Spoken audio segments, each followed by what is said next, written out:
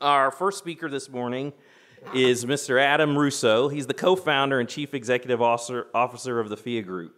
They're an experienced provider of healthcare cost containment techniques, offering comprehensive claims recovery, plan document, and consulting services designed to control healthcare costs and protect plan assets. One of the things that Dr. Keith Smith reminded me as we get ready for Adam's presentation, there is a glossary for you so you can keep track of all the technical self-insurance terms, because you guys are generally focused on trying to provide care to patients, and he's going to talk about how to make sure you can do that. So join me in welcoming Adam.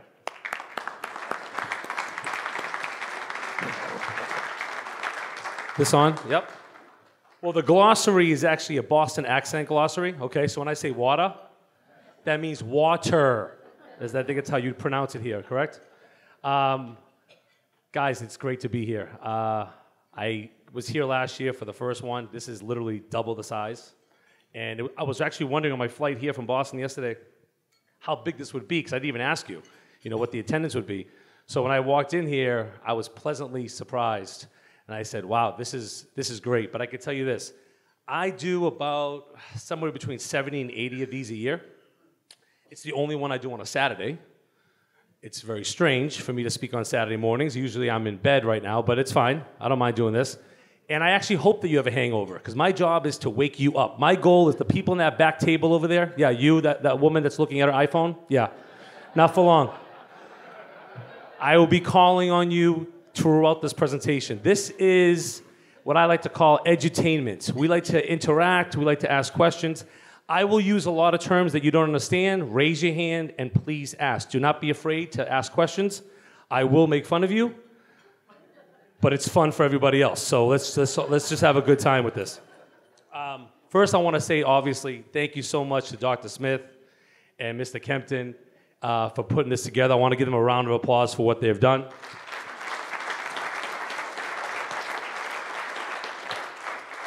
What you have to understand, folks, is I go to many conferences, and pretty much most of the conferences I go to, it's the same stuff over and over again. You can literally take a conference agenda from 2009, copy and paste it to 2015, and it's maybe just shift around some of the speakers, but the exact topics are the same.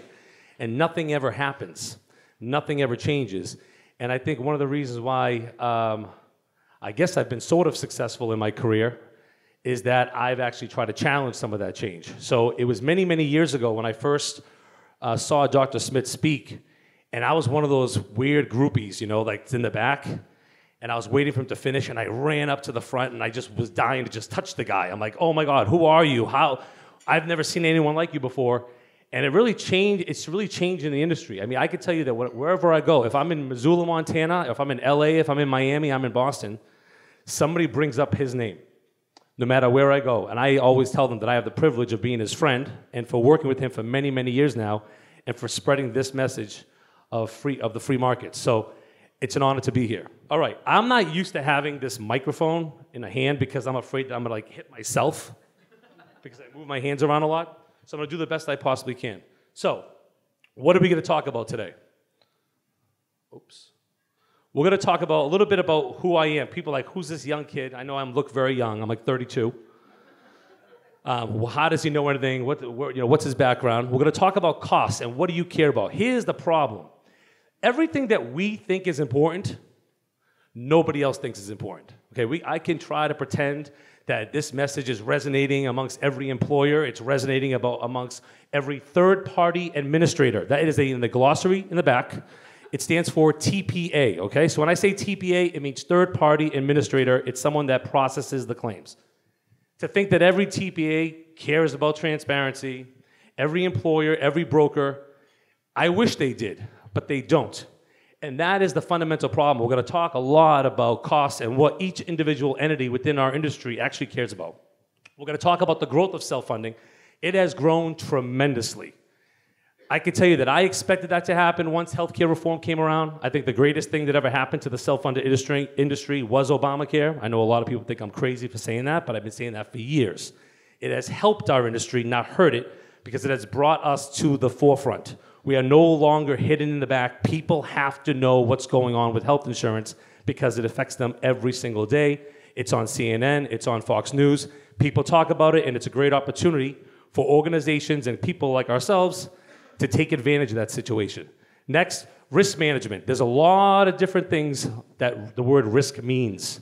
We're gonna explain it what it means in the health insurance context. Last but not least, self-funding, some innovation. Bottom line, most of the things that I talk about when we discuss innovation, you really can't do in our current healthcare model. You can't. The reality is most of the stuff that I say, if you went back to Blue Cross, United, Cigna, Aetna, I call them BUCAs, okay? Blue Cross, United, Cigna, Aetna. If you went back to a BUCA and said, hey, I had this idea, I saw this guy speaking, and he was amazing, he was absolutely awesome, and I want to do this stuff, they're going to look at you and say, no, we can't. And you'll go back to work. That's pretty much what happens. So I want to make sure I have a disclaimer. Many of these things, the reason why you can or want to do them is because you're working with a self-funded employer, a self-funded plan, or an administrator that works with self-funded companies. Okay, so really quick. I started my, how many people have seen me speak before? So I don't want to waste too many people's time. All right, so like, wow, that's good. A lot of people have no idea who this crazy guy up front is. All right.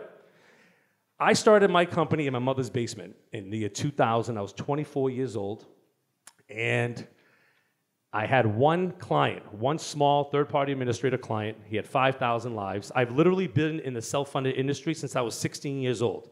I've always wanted to be an attorney, and I used to, because I, unlike most people that say, when I went to law school, okay, I was actually poor. Okay, most of the people that go to law school are not poor. But when they go to law school, they say, why are you here? They say, I'm here to help the poor. And I'm looking around, I'm like, I'm here to help myself. I'm poor. I want to help myself, not be poor. I don't know about you guys, but like, oh, we're here to... I went to law school because I watched a lot of LA Law. And Corbin Bernstein had a different girlfriend every week on his show. And I thought, now he was the coolest guy on earth, and I want to be just like him. And that's really true. But it really is true. So I got a job in high school working for a lawyer whose brother owned a TPA, a small TPA, worked for him. And I worked there from high school, college, law school, got my master's degree in finance. I worked there. And then eventually I became director of sales at his organization. And once I graduated law school, I decided, you know what, I'm going to do this on my own. So I had $2,000 cash. I called my best friend from college, who I knew was dumb enough. He's not a very smart guy, but he's a hard worker. He was dumb enough to do it. So we went to my mother's house, both of us. He moved in too. And we built Phia. And today, we're everywhere. Our company right now represents 6.3 million employee lives nationwide. That is not made up. 6.3 million employee lives. Every single client that we have, every employer we have, is one employer at a time. We have never been bought. We have never bought any other companies. We've never acquired anyone else. We don't have any outside firms. We don't have outside advisors. We don't have any angel fund, no hedge fund, nothing. It's my best friend, Mike Bronco, and myself. We work with 243 TPAs. Oh. I appreciate that. We work with 243 third-party administrators, 41 stop-loss carriers, NGUs, 18 brokers. The toughest people in the world to crack are the brokers. Any brokers in the room? It's like, yeah, because they're all golfing, guys.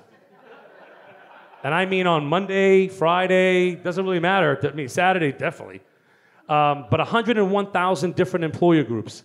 These are all groups that are all self-funded in their health benefits. From a 5-life group to a 100,000 life group, they're all self-funded and they all have the same unique issues. And that's how do I offer health care and health insurance coverage to my employees at a reasonable price. And I think that part of the reason why what we do has been successful is our number one focus is actually trying to save money for these plans. And what we have done differently than most people out there is I don't try to cater our services to everybody. You don't see me speaking at a NAHU, which is the National Association of Health Underwriters. I don't speak at broker conferences. I don't speak at the large BUCA conferences. My goal is to help TPAs. My goal is to help the growth of self-funding. That is my number one focus. I'm not quiet about it. I tell every TPA, no, my goal is to make you bigger. If you grow, I grow. And I think this is an opportunity, a huge opportunity, to help the entire third-party administrator industry grow tremendously, and it's working. The connections that I made here last year already have provided dividends to at least 20 of my TPA clients, which is hundreds of employers across the country that have already taken advantage of just connections that I had on a random Saturday morning last August here in Oklahoma City. So I urge you to make sure you come back and learn as much as you can here today, because what you're going to get today and yesterday, really you won't see anywhere else. Okay. Self-funding as a whole. I can tell you when I started my company, I did not know that this was going to happen. I had no idea in a million years that, and I know I don't know if you can see it that well, but 81% of all large firms, 200 employee lives or higher, are self-funded today. 81%. Now, my first question is, where are the other 19? What are they doing? Their brokers are golfing right now, I guarantee you. But you have to wonder that question. So 81% of all large employers are self-funded. And then if you look at back in 1999, 2000, that was 60%. Huge, huge growth. Now, I've had people in the past, when I spoke in 2010, 2011, it was always about Obamacare, ACA, PPACA, how it's going to ruin our industry. Okay? I've heard that so many times. And I told people that they were wrong. I would literally tell people in the audience, you're wrong. This is the greatest thing that ever happened to us. We are competing with the government. Do you have any... You have an idea. I don't have to say, do you have an idea? Of course you have an idea. We have doctors here. Okay? This is like the greatest place to like get hurt or like get sick, right? It's free, right? I'm assuming you guys are going to take care of me for nothing. I would hope. I don't have any insurance cards on me. Oh, by the way, my company is a self-funded plan. I want to make sure I let people know that. So the stuff that I'm talking about, the spew that's coming out of my mouth, we actually do in my office first. So Chris Aguirre, one of my guys, one of my attorneys in the back, he is a guinea pig. We've used every service on Chris first. He's still here. He's still smiling before. No one said you could talk, but that's fine. One day you'll get a mic. Like in 20 years. If you ever watch our webinar, listen to our webinars, okay? We do an hour-long webinar every month. We have about 4,000 people that listen to our webinars. It started with like 20 people, like my mother, my wife, my sister. And now there's like 4,000 people in a month. We give him one slide. He's always just had one slide. He hasn't deserved 2 slides yet, but maybe one day. But the point I'm trying to make is if you look at self-funding, it's grown tremendously, no question. But people said, well, with healthcare reform, it's going to die. Self-funding is going to go away. Well, my state is the bellwether. My state, I'm from Boston, Massachusetts, if you haven't been able to tell by now.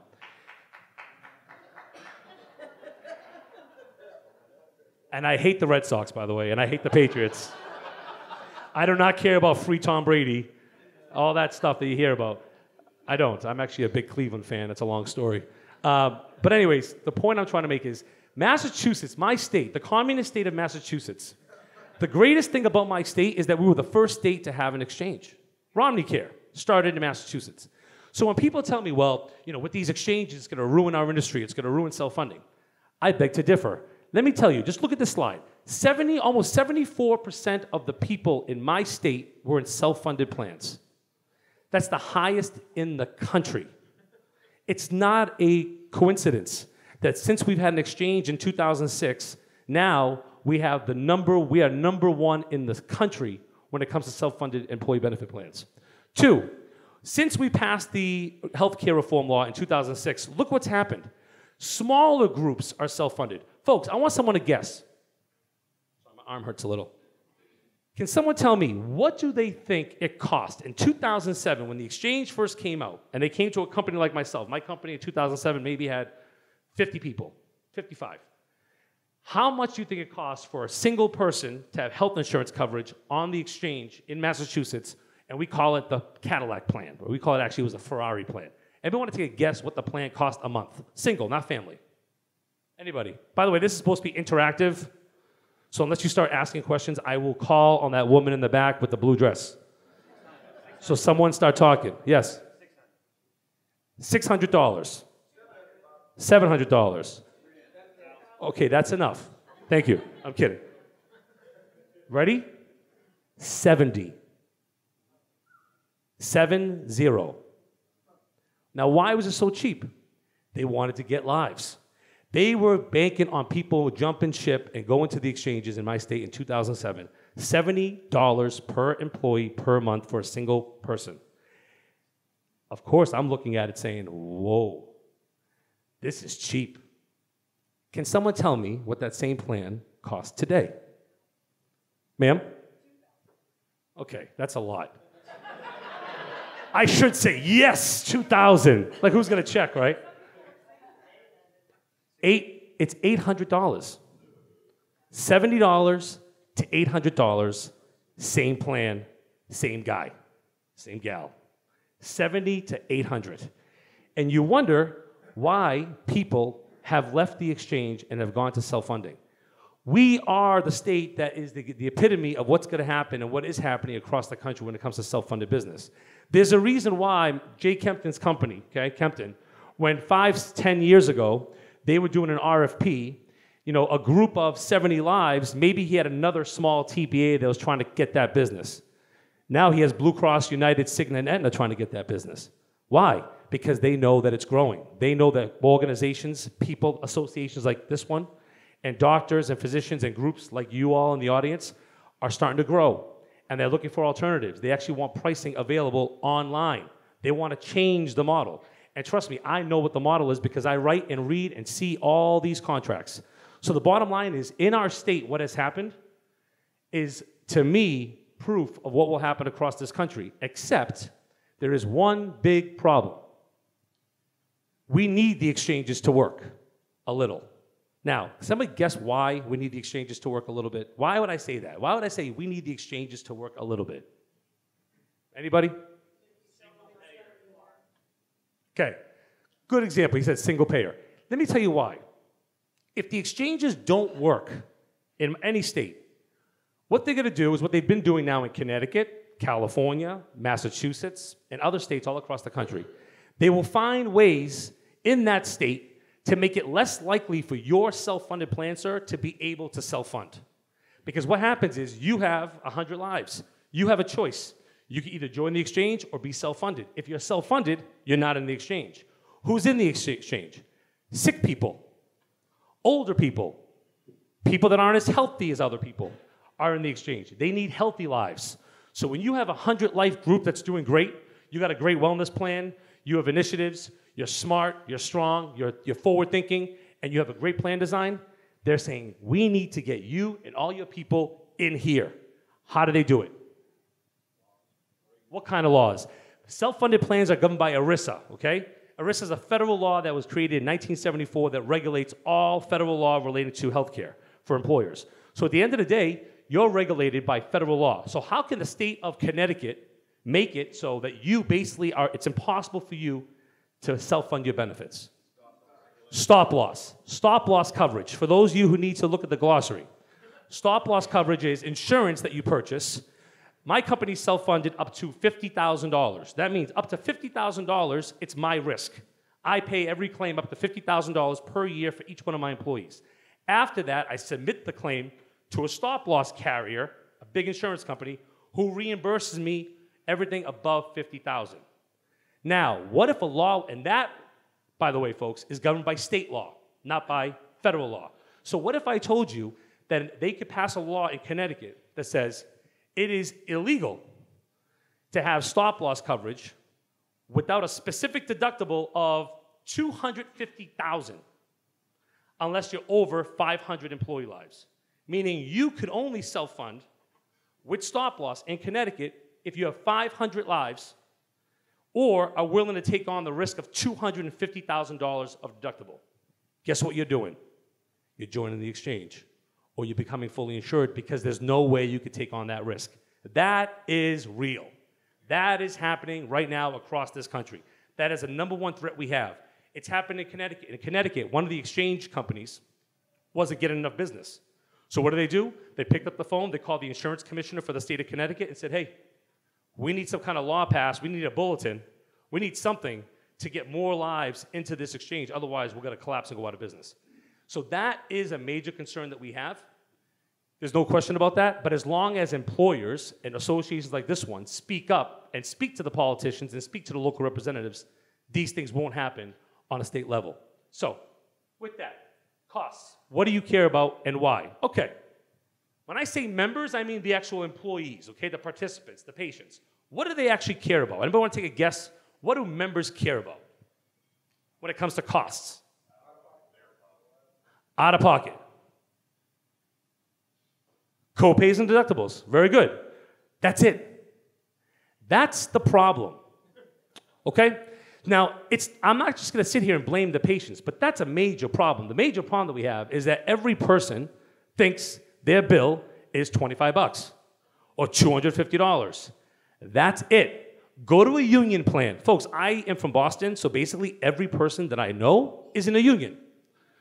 My sister-in-law, who works 40 hours a week, yet somehow is at my house swimming 40 hours a week. It's funny, guys. Isn't that funny? No?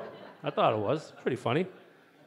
She's a union glazer. If anyone knows what that is, there's no glossary term for that. A glazer, she actually installs windows on skyscrapers. Now, in Boston, there are a lot of skyscrapers. That's what she does. She weighs about maybe 80 pounds. But she's got a job as a union glazer. Anyways, do you know what her copay is? $5. She told me they were going to strike because they wanted to make it 10. She's the rep for the union. I looked at her, no, this is my sister-in-law, okay? And I'm looking at her going, this is my family. I'm out there preaching this to people, and my family is telling me that they want to strike because their copay is going to be $10. It's a little whacked, but that's the reality. That is what members care about. And this is something we all need to understand when we're talking about transparency. In their minds, everything's transparent. The bill's $10. The bill's $5. What's not transparent about that? They get a bill. It says copay, deductible, $250. It's transparent. They're looking at us going, why are these guys wasting their time on a Saturday morning talking about healthcare transparency when the bill's $5? I know what the bill is. I know what my costs are. I guess we could all just go home. Now, what do the plans care about? So their plans. So now you're an employee. You got a $10 copay. He's the boss. You just look like a boss, huh? You do. You have that boss look, like you just like, I'm so cool. Excuse me? Oh, the boss is right there? Oh, we'll just pretend now. So you're the employee, you have a $5 copay. What does he care about? He's the employer. What does he actually care about? Anybody want to guess? What'd you say, Jay? I love when I could tell Jay Kempton that I don't believe him. I think he's wrong. I don't think that the employer cares about the real cost. I think some employers do. I'll be honest. Your employers do. Okay? Your employers do. But that's why you started this. Okay? Your employers care. Most administrators, employers, they don't care about the total cost. They care about what's their exposure up to the spec.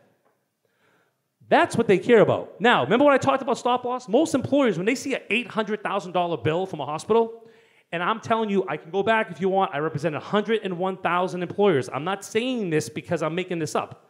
What the employers say to me on the phone, I know Mr. Archer's standing right there, he ran a TPA, I think he knows what I'm talking about. The first thing they see when there's an $800,000 bill is, wow, that's great, I bought stop loss. My spec's $50,000, my spec's $25,000. All they think about is what is their exposure on that claim. I see every TPA guy nodding his head, sales guys too. That is the first thing. They don't say, whoa, 800,000. They go, is stop loss covering me on this? That's it. So when I see physicians, and I know a lot of you, and you guys are great doctors, you're probably the greatest surgeons ever, you don't know how to sell anything, okay? It's funny. My God, what's going on? It's true. The problem that we have with our entire association, and when you see physicians groups, anyone who has a great idea, especially doctors, you guys have great ideas with this stuff. The problem is selling it. And when you sell it, you need to know what are the pain points for your clients. And the pain point for your employer client is not the $800,000 bill. His pain point is, my specific deductible up to $50,000, am I covered after that? That's what they care about. That needs to change. That has to change. Now, what does the stop loss carrier care about? This is where you make a difference. Jay, what does a stop loss carrier care about?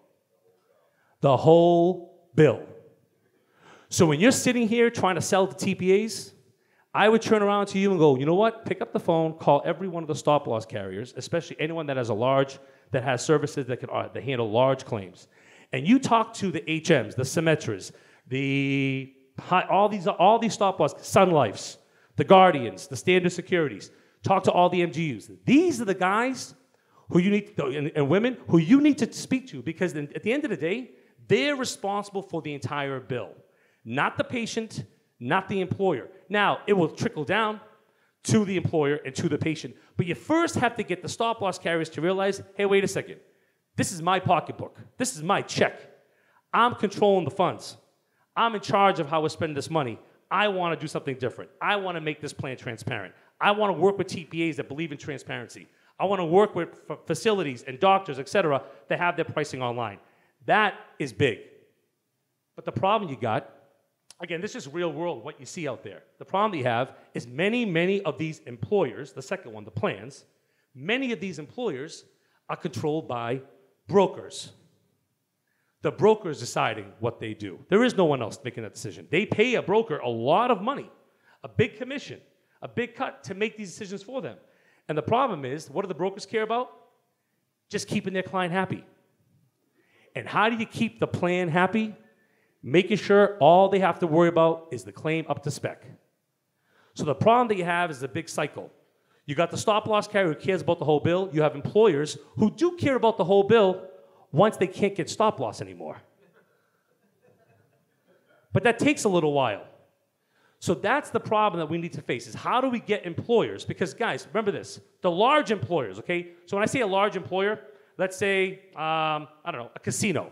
A large casino, Foxwoods. I represent Foxwoods in Connecticut and Mohegan Sun. They're my clients. Foxwoods and Mohegan Sun, folks, they don't have stop loss. They pay all the medical bills with their own money.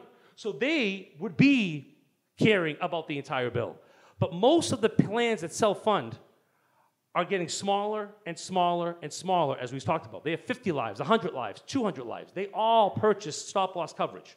So we have to remember, when we talk about costs, always stick to the back of your head. This guy that I'm talking to, or this woman that I'm talking to at this employer, what do they really care about? Did they have a situation last year where they had a stop-loss policy or premium that doubled or tripled in size? Did they get a laser? Laser means, did they have an employee on their plan who no stop-loss carrier will offer coverage to because they're too sick or they're too much of a risk to offer coverage to? That's the things you got to look at when you realize, what do people really care about? But at the end of the day, unless the employees care, none of this is going to change. And that is what we have designed at our organization to work with many of our employers. I said I represent 101,000 employers. I can tell you right now, we write plan documents for about 20% of them. Maybe 500 plans of the 101,000 that I have, 500 are doing the stuff that you guys want them to be doing. 500. But I can tell you, 2 years ago, it was none. Now there's 500, and it's growing. You're hearing about all these things, reference-based pricing. Whether you like it or not, I don't care. At least people are talking about something other than a network discount. That is the key, getting them to talk about other things. Brokers. I can tell you right now, I work with a very large regional Blue Cross carrier. Blue Cross carrier who is selling reference-based pricing. You hear what I just said? It's Blue Cross Blue Shield company that is offering reference-based pricing plans. Not under a Blue Cross name, but it's the same people, same organization, same claim system, and they're selling it under a different name, but they're selling reference-based pricing to the same doctors and hospitals that they have network contracts with. So don't tell me the industry's not changing. When you see Blue Cross doing reference-based pricing, you know things are starting to change. And we're seeing more and more of that across the country. Anyone has any questions, please just yell them out or raise your hand, okay? Because there's a lot of stuff going on.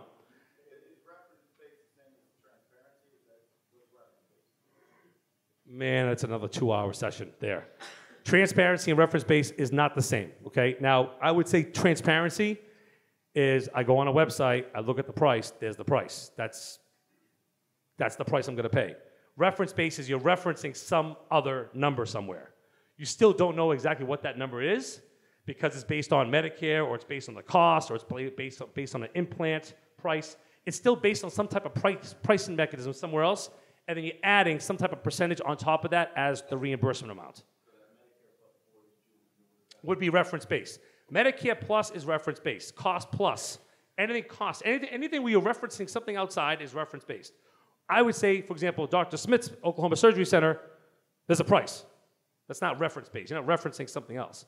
So I look at that as two different things, but it's on the, at least it's not, I'm getting a discount off of I don't know what. And if you guys would have any idea how much money I would make if I got $1 for every broker that looks at me and says, yeah, but I get 40% discount with United.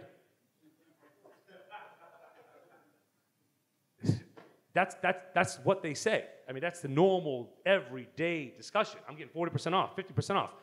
It's hard to explain to these people what the real situation is. But at the end of the day, what do you guys care about? And I know most doctors hate being called providers, but otherwise I have to write doctors, hospitals, all these different things.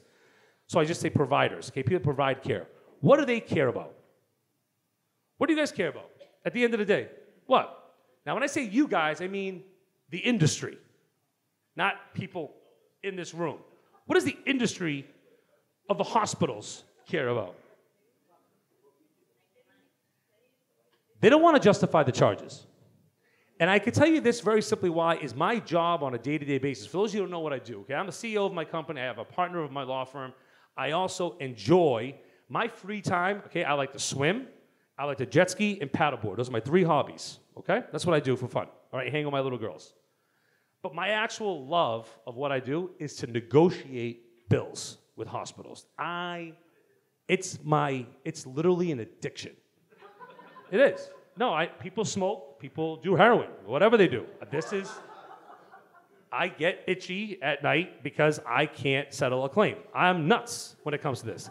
And I can tell you folks, when I'm on the phone with a hospital and I have everything in my back pocket, everything in my arsenal to negotiate a bill and tell them, you got a $2 million bill, the most I'm gonna pay you is $200,000, and they say yes. How in the world does that happen in 10 minutes?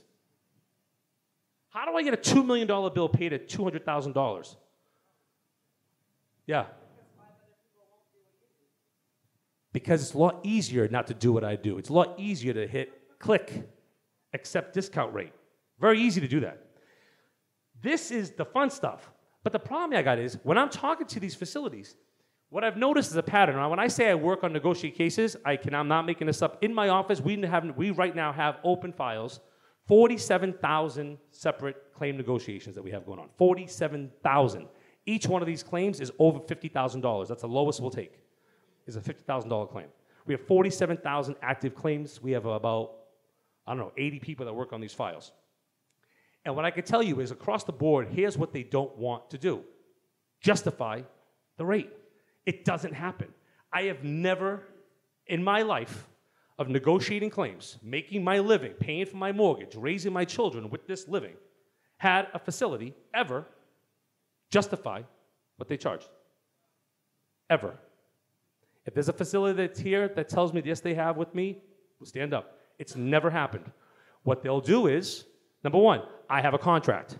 I have a network contract. I'm like, sir, I have access to every cost of every implant for every facility, the SKU of what every implant they put into a person. I know exactly what every single facility in the country pays for every implant. And I see that they're upcharging it by 100%.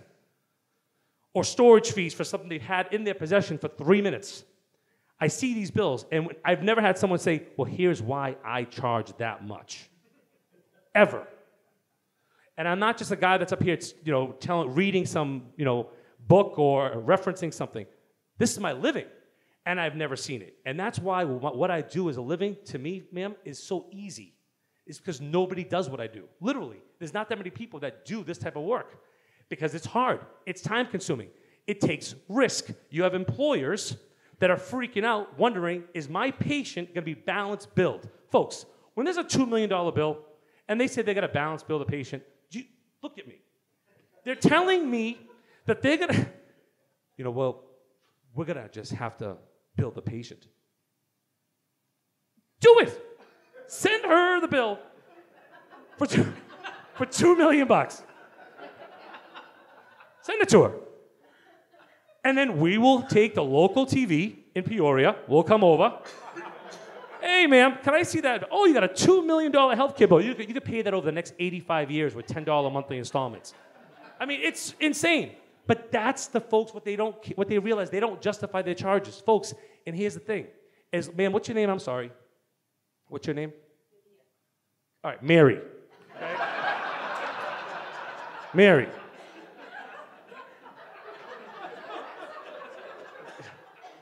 I speak fluent Polish. Okay, I know I'm Adam Russo. I speak fluent Polish. My mother was I'm first generation in this country. My mother moved here from Poland. So I'm surrounded by people's names that you can't pronounce, okay? I don't need to have that on a conference. Just say, Jill, okay? Make it simple. But Gadia? Gadia. Okay. What was I even going to ask her? Oh. What does she care about? At the end of the day, my copay is $25. My out-of-pocket is $250. That's it. And the providers, the hospital systems, the big juggernauts, the dialysis facilities, dialysis, end-stage, are you kidding me? What they charge for end-stage renal disease these days, it's insane. But how can they get away with it? Because Gadia doesn't care. She's getting the treatment, and the person getting the treatment doesn't give a you-know-what at all. As long as her boss is making sure she has coverage, and she's paying $20 every time she goes, and as long as when that bill hits $50,000 for her claims are over $1,800,000 for the year. He doesn't care about that hospital charge because someone else is covering it. You notice that? It's always pass the buck. She's not worried about it. He's not worried about it. The stop-loss carrier is worried about it. And the facilities know that. Do you have any idea, folks, how many cases I have? Remember, I get paid on a percentage of what I save. Okay? Do you have any idea how many cases that I have in my office where I only need a couple more days? And I look at the employer in the face, I'm like, sir, give me 2 more days, I will get this case settled, and I will save $400,000 on this bill. He goes, close it now. It's not your money, sir. His spec is $100,000. He doesn't care that I just need 2 more days. You know why? Because his HR director is screaming at him because the patients, Gadia and Jill and Mary and all the other ones, are going to HR complaining that they can't refinance their house because their credit's being tagged. They're getting collections calls. They're getting letters in the mail. They're going to HR. HR is going to you, sir. You now, these are people that have worked for you for 30 years, 40 years. You want them unhappy?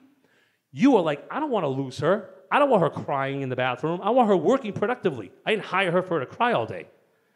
You say, close the file. You have any idea how many cases I work on? I'm told to close the file because I don't have enough time to get the claim settled. So on that $1 million bill, where if I had a couple extra weeks, I could get it done at $300,000, it gets paid with a 20% network discount. Done. Every day. Every single day. So when you say to me, transparency, I say to you, Gadia doesn't care, her employer doesn't care, and the providers know it. So how do we change that model? And that's what I focus on every single day, is changing that model. And when you have a reference-based pricing option, when you have transparency, and you don't have these network contracts sitting out there, because that network contract, folk, what happens is they take advantage of it. They know that they have a contract. They know, hey, listen, this is what it says. When I show a provider a charge on a $2 million charge, and I show them that the most they should have charged on this claim is $400,000, let's say, you realize their answer isn't to justify it, right? I said that. Their answer is, you don't have a right to audit the bill. So the fact that I did audit the bill and had these findings, they go, you didn't have a right to audit it in the first place. And a lot of times, they're correct. And I'm going to show you why in just a second. So, providers will continue to take advantage as long as the players, and we talked about who they are, don't agree that the overall costs are the real problem. Gadia has to believe that the overall cost is the problem, not her copay. Her employer has to believe the overall cost is the problem, not his deductible. And that is a fundamental flaw that we have in self-funding, is that those two entities, which are a big piece of the pie, don't really care. How do we make that change? It starts with plan design. So how do we change the dynamic? Transparency, but true transparency. I'm going to make a very simple question, okay? How do I get my employees? What do my employees, see this suit? Okay, I think I got a pretty nice suit on, okay? You know what my employees think? If I put in a plan design that's going to save the plan money. As the employer, I'm going to save the plan money. What do the employees think? Where's that money going? To my suit, to my car, to my wife, to my sister in Spain who's been taking advantage of me, the fact I told her, if I'm ever successful, I will take care of you. That was 20 years ago. The girl still, I pay for her flights home every single summer. She did design our logo though, so I give her that credit. But at the end of the day, they think that money's coming to me. What do they care? How do you get Gidea to care about transparency? Pay her. You pay her. You pay her. Easy, simple. That's all you got to do. So the bottom line at the end of the day, let me read to you what the network contracts say. Folks, if anybody here is in a network contract, I'm assuming many of you are, we read them all. We have them all. We have a bank, okay? All those so-called confidential contracts that you never see, can't hear, I have every one of them. I collect them. It's like a squirrel with nuts, okay, in the wintertime. I literally have every contract you could think of. If a stop-loss carrier asks me to show them every stop-loss policy that we have, we got every single company stop-loss policy going back 5 years. I got every hospital contract going back I don't know how many years. Because of all these cases, you end up getting a lot of this stuff in depositions and just, you know, some random guy slipping you one in the bathroom of a conference. It happens. It really does. So, they are averse to the free market approach. All right, read this paragraph. Participating provider, you, agrees to keep and hold its fee schedule confidential. Participating provider shall not disclose such fee schedule except in standard billing to Gidea or the TPA or as otherwise necessary to ensure payment. So all you're allowed to do is show the fee schedule to Gidea when she gets her bill. Now, when she gets her bill, what does it say in the area where it says total due? 25. Everybody here gets bills. We all have, like my wife, I always get nervous when the Nordstrom bill comes, okay? Very nervous. And I know that she's telling me, well, the total due is 125.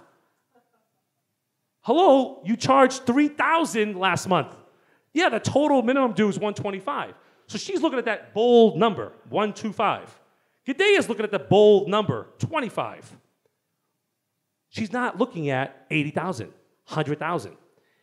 It says right there. Why not? You're not allowed to share that information or put those prices online. And there's a big time reason for that. Because if you start sharing your prices, they make less money. They make money by people like Gidea and her employer not knowing what the actual charges are. So, I know that Dr. Makari's here. You can stand up. I don't know where he is. He's right there. Okay? Guys, if you have a chance to read his book, I had the pleasure to speak at a conference last month in Montana and actually got to read his book on Accountable. And I read it on the entire flight home, and it's an amazing book.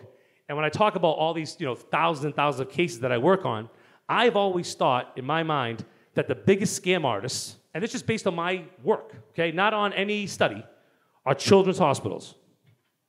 By far, they do amazing work, I am sure. I know they do, okay? Cancer has touched almost probably every single person in here, right?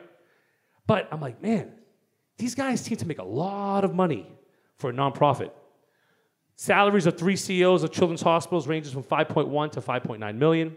One study estimated a hospital gets paid $10,000 extra per surgical complication. Last but not least, 2009, Texas Children's Hospital recorded a $275 million profit, and the one in Philadelphia, $359 million profit for a non-profit. Okay, profit for a non-profit. But they all ask for money. They're all collecting. There's people throw pennies into a jar to help the children's hospital. Where's that money going?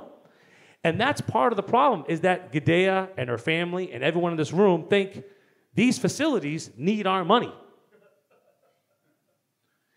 You know what's so funny, right? When the NFL had that case with the Cincinnati Bengals player, the daughter, forget his name, but she has cancer, right? And the NFL gave like many millions to Cincinnati Children's. I'm sitting there going, of all the hospitals in this country, and there's a lot of rural ones that actually need money. There are. You go to a Navajo, I go to a lot of Indian reservations because I represent casinos. You have any idea how many casinos I go to?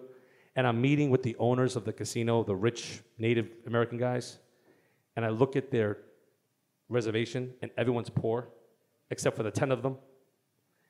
And I'm like, what is their hospital? Their hospitals have beds, but yet Cincinnati Children's is getting $25 million from the NFL. Why is that money going to a rural hospital in the middle of New Mexico instead of the hospital that doesn't need it? Another story for another day.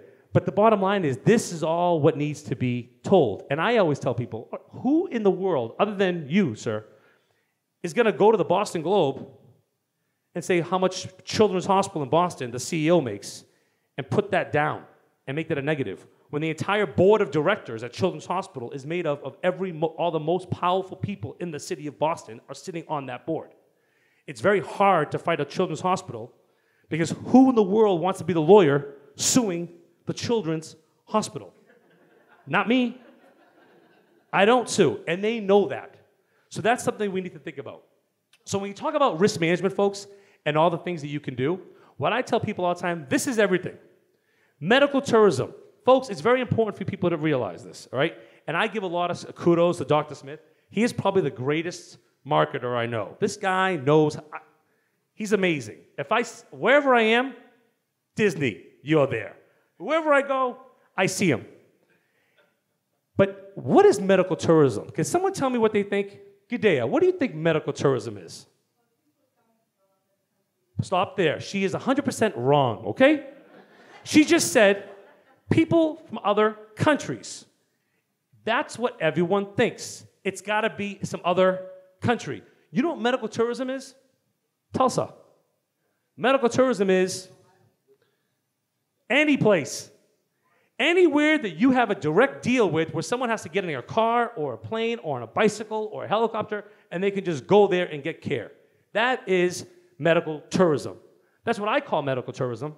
We have direct contracts with facilities all over the country. You know how many people, and this is a kudos to you again, I'm in Boston, they go, I want a direct contract with that Dr. Smith in Oklahoma. I'm like, okay, but you realize that you can do the exact same thing in New Hampshire.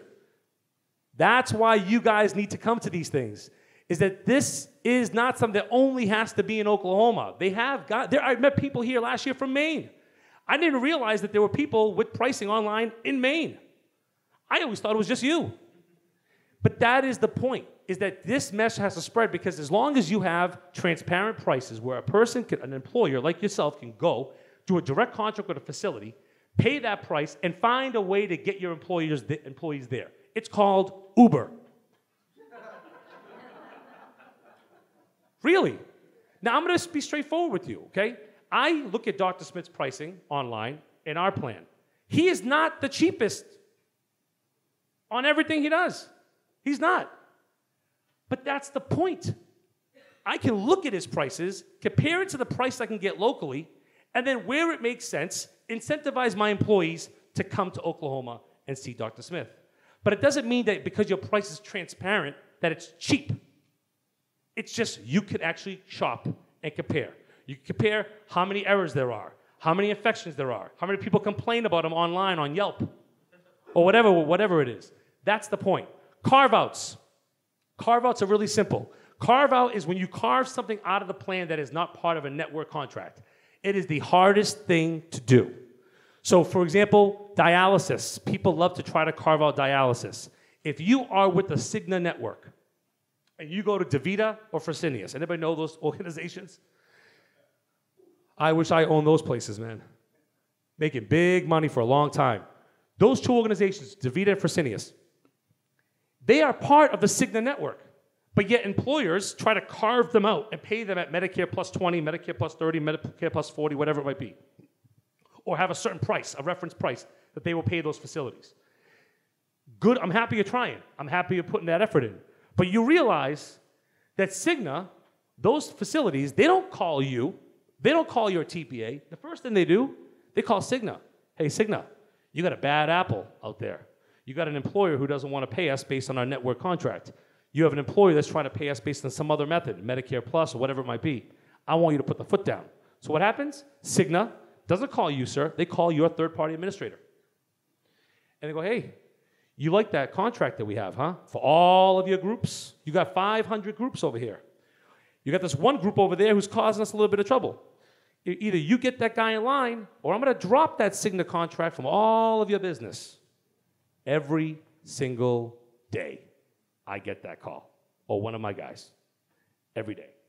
They don't justify why something that should cost $8,000, they're charging $100,000 with a 30% discount. They don't justify it. They just come to you and say, sir, we know that every broker that you work with, every employer that you work with, every Gadea that you work with loves the fact that they have a $5 or $10 or $15 copay with Cigna. They like seeing the word Cigna on their ID cards.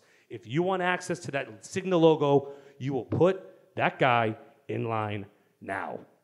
And my job is to then call that guy, try to work out a deal, but 9 out of 10 times, you fold.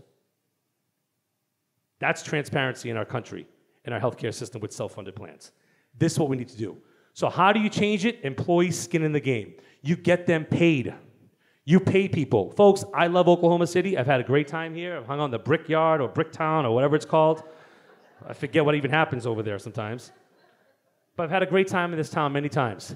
It's not easy to get someone to decide on their own to take a flight from Boston to Atlanta, wait 2 hours, get on a plane from Atlanta to Oklahoma, and then go see the great Dr. Smith, even though I could put him in this great hotel.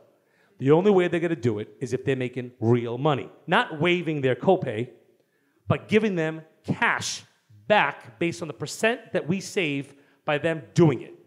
That's what we do. We give our employees 20% back as cash on any amount that we actually save. So if we have a bill that would have cost us $80,000, and because of some other thing, whether it's you, sir, whether another doctor, and they spend 10, and we spend 5,000 on room and board, etc., 80,000 minus the 20,000 we spent, 60,000, they get 20% of the $60,000 as cash. 20% goes back to their pocket. That's real. How else do we incentivize our employees? Now, my company's job is we identify fraud in a lot of cases. We look for overpayments and claims. We do that. That's a big part of our business. Who is the best person to identify mistakes with your bill? Gadea. I owe you a drink. It's morning. Maybe you want like a Bloody Mary afterwards. But I owe you a favor for being my guinea pig here today. I appreciate that. She is the best person to look at the bill. Do you have any idea how many employers and TPAs and organizations have these claims reviewed by 10 companies? Great organizations, great algorithms in their claims data, great software. There's great companies here that have great stuff. I'm not putting my company down. We do it too. But no matter how good a job I can do scrubbing her claim for her kids, she could do a better job. How do you get her to actually look at the bill and care about what they actually charge for? You pay her. Our plan in it, and guess what, guys? When I say this, it's the only time the brokers in the room stop drinking and get a pen and write it down. Literally. Every broker, when I say the next words, write this down. Every Blue Cross, every United, every single administrator in the country is okay with you putting into your plan design that your employees get incentive and a reward if they can find errors in their bill. My employees and my clients' employees, you know what they do on a Friday night? You sit there with your wife and your 2 kids with some candles and some pizza, and you're looking for problems with your bills. Why? Because you could pay for your summer vacation by all the errors that you could find in your bills. That's what they do. We give them 20% back. Any error they find, anything they find in their bill that they do not have to pay, because of that, 20% of that money goes back to the employees. That's transparency. That's incentives. Now she's looking at it going, man, how is this $80,000? I could have went to Philadelphia and got the service for 20, or I could have went to Boston and got it done for 30. Now, go back to my earlier slides. She's not only looking at a copay and a deductible. What is she doing, Jay? She's looking at the entire bill. That's what we need to create a system of. And until we have places like Oklahoma Surgery Center where she can actually go online and look at comparisons, it's not going to work. That's why we need more of your organizations out there so that when people and employers, so when you get your data from your third-party administrator, you can see how much the charges are. You could then go on websites like FMMA, find companies, find organizations and physician groups that have pricing online and compare what it is that you are paying in your town in LA, in Beverly Hills, you fancy guy you, with what they're paying somewhere else. And that's true transparency. Okay, I think I have to end it. I know I have a bunch of some more stuff that I have to do, but can I just get 2 more minutes? That's okay? So last thing I want to make sure, 2 things I want to bring up. Auditing access to data. You need to have access to the claims data. Luckily, if you're with a self-funded plan with a third-party administrator, you can actually get your claims data.